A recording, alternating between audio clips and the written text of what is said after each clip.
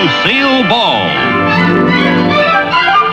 Co-starring Gale Gordon.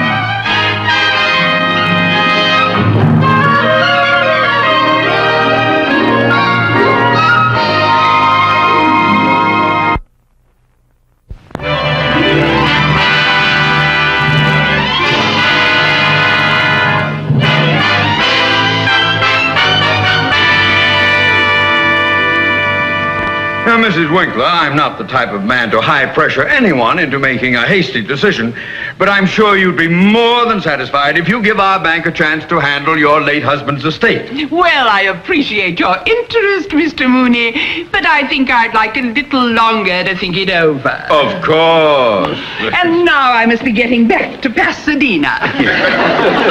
And remember, Mrs. Winkler, our bank offers more than just business relationships. With us, you would be treated as a friend and a member of the family. Well, I must say, Mr. Mooney, I like the way you make a person feel so sheltered and protected. Well, that's our policy, you see. Mr. Mooney! Yes?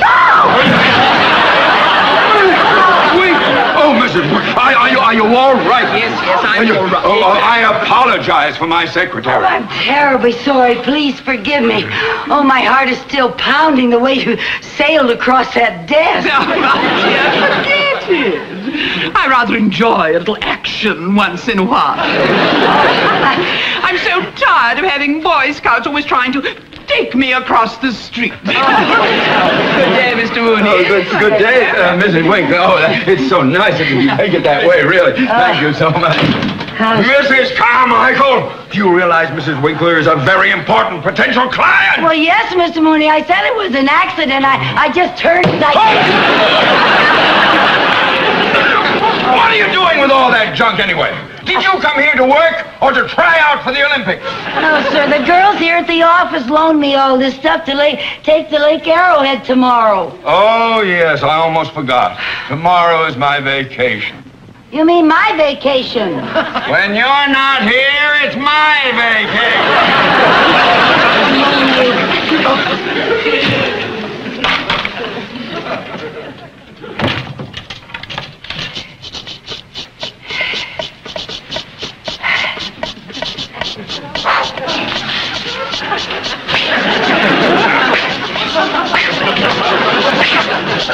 Who's winning? Well, I was just getting a little practice. The personnel office sent me over to see Mr. Mooney's secretary. Oh, well, that's me. I'm Lucy Carmichael. Hi, I'm Audrey Fields. I'm going to be replacing you on your vacation. Oh, fine.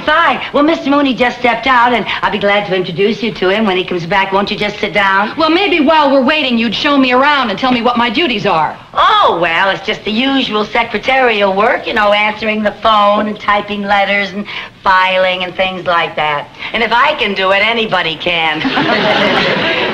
Now, tell me about Mr. Mooney. Just what kind of a boss is your employer? Well, let me put it this way. He's more boss than employer. He yells a lot. Uh-oh, one of those, huh? Yeah. Well, I'm sure that a man like that can be handled with tact and diplomacy. Oh, well, that's just the way I handle Mr. Mooney. I have found that the best tact and diplomacy is just yell right back at him. Mrs. Carmichael! What do you want? Well, I'll tell you what I want. You're supposed to put addresses on letters before you take them to the mail room. Yes, sir. I'll be glad to help. Who's this? Oh, that's Miss Audrey Fields. She's going to replace me during my vacation. Oh, how do you do? How do you do, Mr. Mooney? Please, sit down. Thank you. Well, tell me, Miss Fields, have you had much experience in this sort of work? Oh, yes, sir. My last position was as private secretary to the president of the North Atlantic Trust Company. Oh, private secretary to the president? Well. Yes. You must have been with the company for quite some time. No, not really. Actually, when I started, the situation was rather similar to this one. I replaced a girl who went on her vacation, and Mr. Grant was so pleased with my work that he kept me on. And by the time she got back, I had assumed so many of her responsibilities that they made her my secretary. My, isn't that interesting? Yes, very. Well, now it will be a pleasure having someone with your experience around here to help us. You know, Mr. Mooney, you remind me somewhat of Mr. Grant. Oh, I do? Uh-huh. Of course, he's a bit older. How old is he? At least 40. Oh! You know, Mr. Mooney, now that I see how young and attractive you really are, I'm really sort of surprised that this office is furnished so, conservatively. Conservatively? Oh, yes, Mr. Mooney. Now, for instance, these drapes. They're really terribly ordinary. Today, people are going in for fun patterns and lamps with a message. Lamps with a message? And now, let me see. The rug looks like it's in good shape. Maybe shampooing it would bring it back to life. It is a little dead, isn't it? And I think that we should move my desk just a little closer to yours. And then we'd still have plenty of room here in the middle for a nice informal arrangement, something cozy and warm, huh? How about a love seat with an incense burner? Hardly. Well, I like your suggestions very much, Miss Fields, very much indeed. Mrs. Carmichael? Yes, sir? Before you go to lunch, will you get in touch with an interior decorator? Yes, sir. Make sure we get someone very avant-garde and modern. Oui, madame. And get someone up here to shampoo this rug and bring it back to life. Yes, sir. There's nothing worse than a dead rug. Oh, and if anyone calls, I'll be out to lunch. Yes, sir. Now, there's one more thing. Yes, sir. Are you interested in lunch, Miss Fields? With you? Yes. Thank you.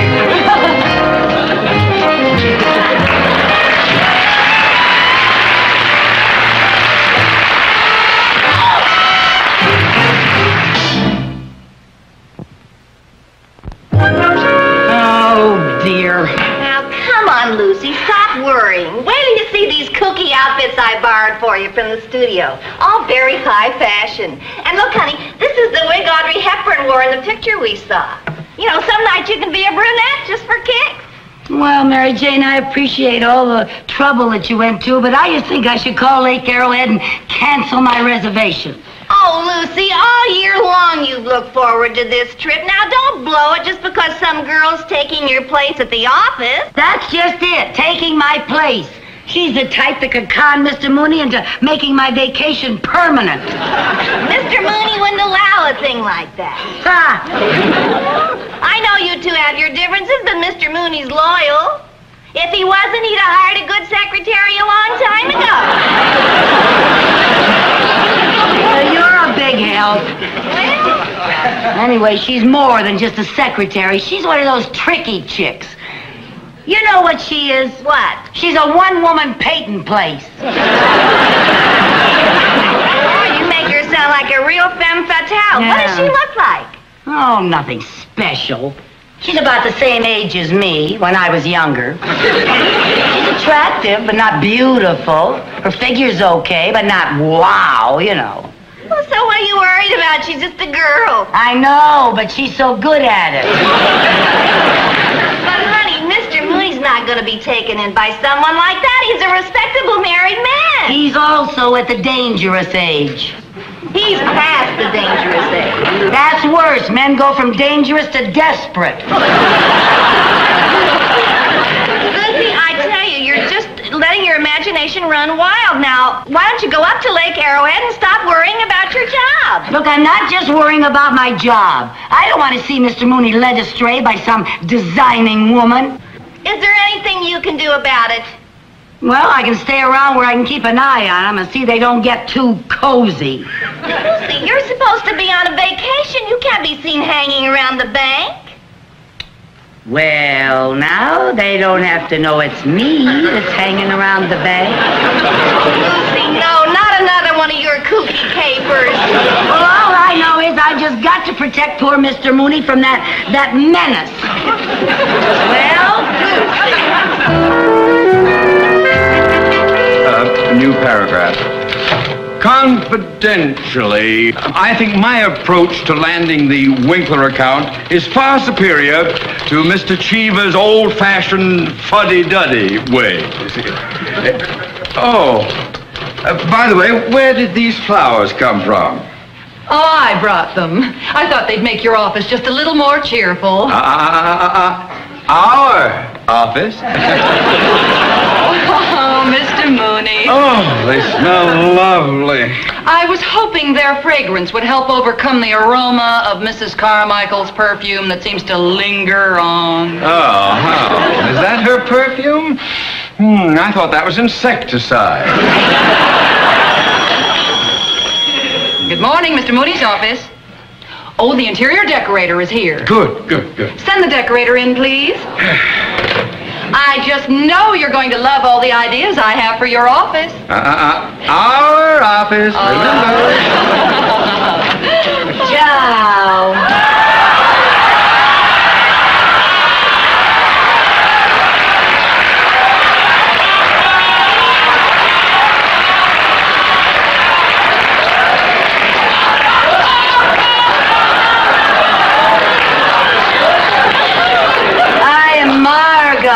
Of Margot's Mad Mod interior. She has a mad exterior, too, if you ask me. Won't you come in? Thank you.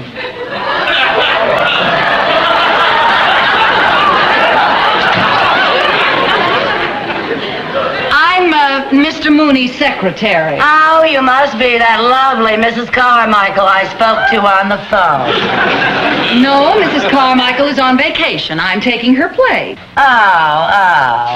Mr. Mooney, Mrs. Carmichael sure thinks the world of you. Yeah, she said you were so kind and considerate and so loyal. And oh, by the way, how's Mrs. Mooney?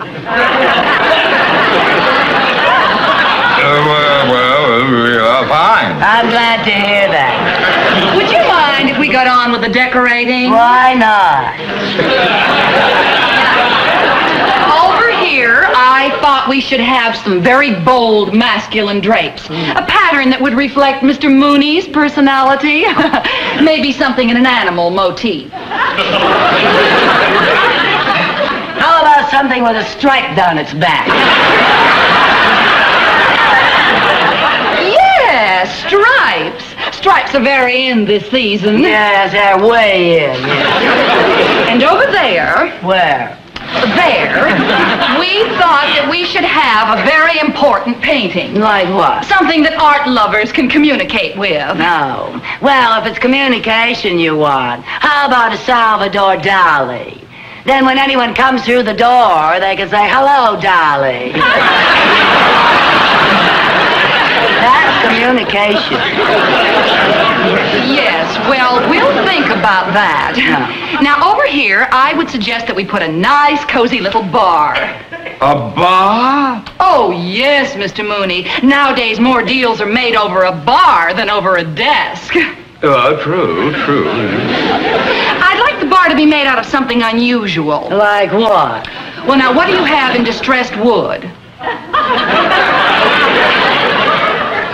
Well, we have some walnut that looks a little worried. Or maybe you prefer melancholy mahogany. Or if you want something really distressed, we have some pecky cypress that's on the verge of suicide.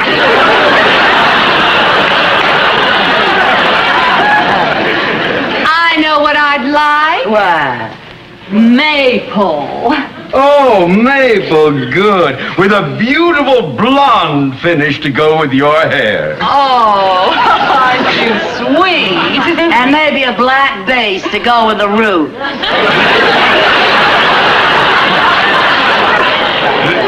Well, if you ladies have settled your decorating problems, we have to get back to work. Oh, well, don't let me interrupt. You two just go ahead like I wasn't even here. I'll just take a few measurements. Oh, fine.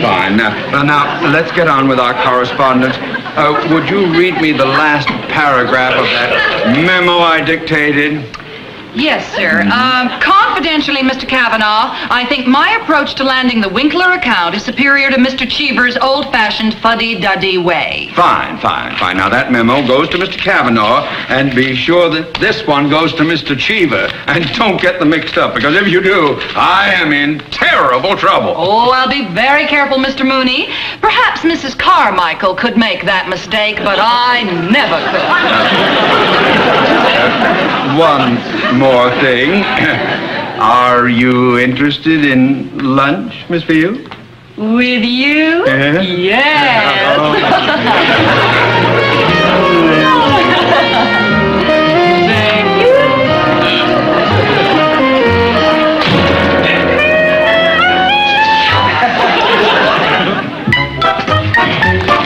Perhaps Mrs. Carmichael could make that mistake, but I never could.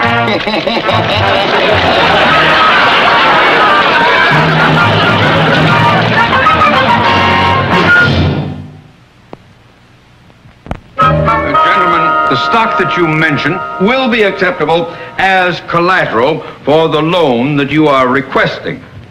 However, if the loan will not... Buenos dias, my name is Jose Hernandez. Apparently you're here to shampoo the rug. Apparently I come to jump on the rug. Wouldn't Mrs. Carmichael send someone over here to shampoo the rug when we have important work to do? Now, she is a real bird brain. Couldn't you make arrangements to come back later this evening? No, I cannot work at night. At night I have to siesta. Don't you take your siesta in the afternoon? No, Esther, my girl. Tonight I have to siesta. Oh, really? Shampooing the rug while we are working? What a bother! Oh, you don't bother me, senor. I was referring to you. We're the ones Gracias. Pick up your feet, senora. On the way for one, Jose. You go someplace else. See, you wanna, but I don't wanna. Mooney, I want to talk to you about this limo I received. Yes, Mr. Cheever, yes, sir. What about it, sir? Well, in it, you criticized my handling of the Winkler account, and you also refer to me as an old fuddy-duddy. Oh, well, sir, my secretary must have made a mistake in transcribing a note. I have never thought of you as a puddy. Or even a duddy. What I think I said was that you are a ready Freddy. Well, listen, Ready Freddy, you had better get ready to find yourself another job with another fuddy-duddy. If we don't land that Winkler account... Yes, And sir. remember, this is a bank, not a laundry. Yes, sir, Mr. Chicken. Yeah. Can you explain how this happened? No, I don't know how it happened. I just came to jump on a rock. I'm talking to you! Well, Miss Fields, No, I'm sorry, I don't understand. this is worse than anything Mrs. Carmichael ever did! Oh, would you stop that silly dancing? I'm not dancing. I'm just rubbing the suds in the rug. Rubbing your such in the rug! Rub them in some other rug! Now, come on! Out of here! I've had enough of this! Out! Senor, you're bending my enchilada.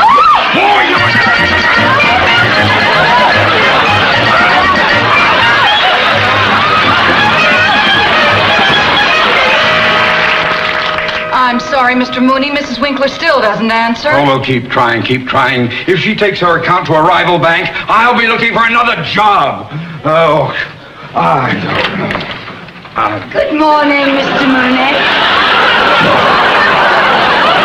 Good morning, Mrs. Winkler. Oh, how nice to see you. Won't you sit down? Oh, We've been trying to get you on the phone all morning. Well, have you really? Well, I was busy visiting some friends at Lake Arrowhead. Oh, and while I was there, I ran into that adorable secretary of yours, Mrs. Carmichael. What a dear, dear girl. Oh, well, that's very generous of you to say that after the way she sprawled you across this desk. Oh, think nothing of it. She's just a spirited young thing. I was the same way when I was younger.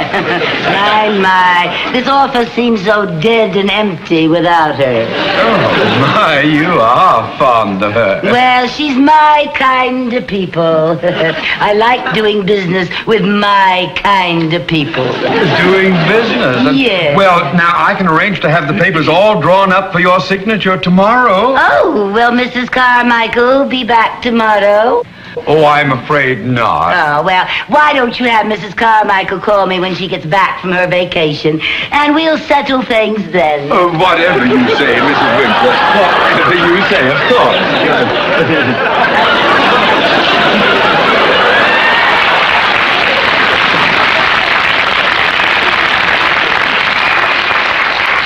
Oh, my, she certainly is eccentric. Well, she'd have to be so fond of Mrs. Carmichael. Oh, she's also very forgetful. Here's her handkerchief. Now, I wonder why she insists on Mrs. Carmichael being here before she'll do business with us. Now, she went to Arrowhead, and she... I am beginning to smell a rat. I am beginning to smell the rat's perfume. Now look at these initials, L.C. Lucille Carmichael! Now, what in the world could she be up to? Why, she's here to spy on us. Well, why would she want to do a thing like that? She's jealous of me. Jealous? Well, as a woman, she's aware of the great admiration that I have for you, Mr. Mooney. Now, what was it you said they used to call you in college? Speedy. Speedy.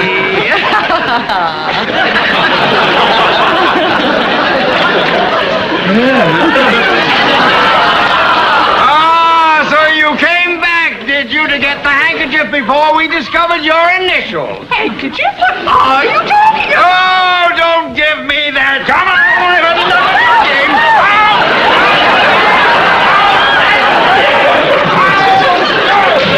Mr. Mooney, oh, you don't know what you just did.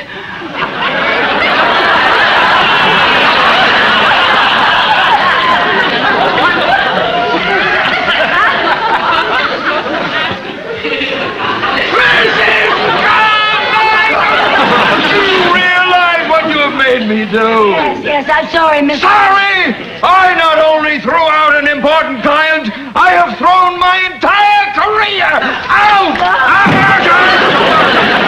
Oh, Mr. Shiva. Yes, sir. Mrs. Winkler was just in my office. Oh. I don't know what you said to her, but congratulations. Congratulations. Yeah! She wants you to handle her account personally. She says you're the independent, no-nonsense type. She likes your spirit. Says you remind her of her late husband. Splendid, my boy. Splendid!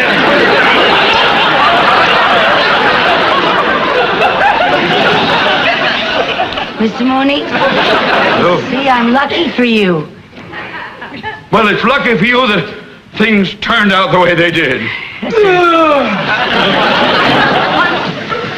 Where are you going, Miss Fields? To Arrowhead. I've had enough of this kooky joint. Speedy.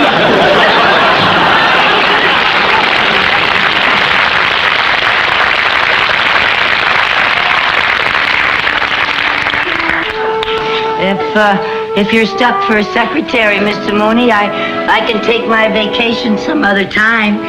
That is, if you still want me to work for you. Well, there's one thing I have to get settled first. What's that, sir? Are you interested in lunch, Mrs. Carmichael? With you? Yes.